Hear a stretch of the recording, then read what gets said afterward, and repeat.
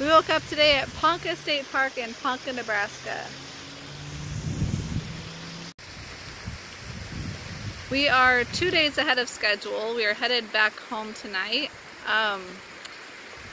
So we're here 2 days early. Ashfall Fossil Beds is where we were planning to visit. It's about an hour and a half from here. They are not open today. They're open in 2 days. So we won't be doing that. Instead today we will be going to the pool here. They have a nice little water park here, and they have this cool, these cool statues with the fountains. So that's what we'll be doing today.